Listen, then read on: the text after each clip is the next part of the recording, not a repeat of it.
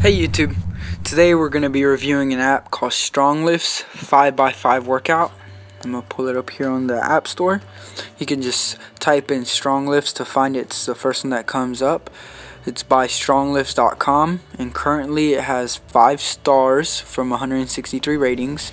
It's on version 2.1.20 and we'll be diving into this app right now. Okay, the initial impression is that it looks very simple. It's just easy on the eyes, colors. There's literally just 2 buttons on the first initial screen and a settings button.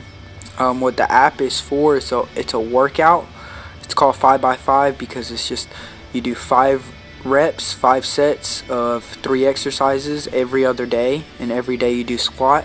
It's kind of based on a method called the Texas method. If you've ever heard of that, you can look into that, but it's a great workout app. You can look right here, the settings. You can just change from kilograms or pounds. You got timer, alarm sounds, just different settings you can change in the app, and you can rate it.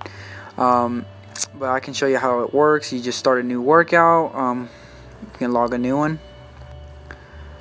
Alright, so see right here, we can put in our weight, and then we'll click it. And so if we did 5 reps, see it comes up, it says congratulations, you got 5 reps. It tells you to rest. If it was easy, you just rest 90 seconds. If not, you rest 3 minutes. Just really easy app, and you just keep going and doing the workout.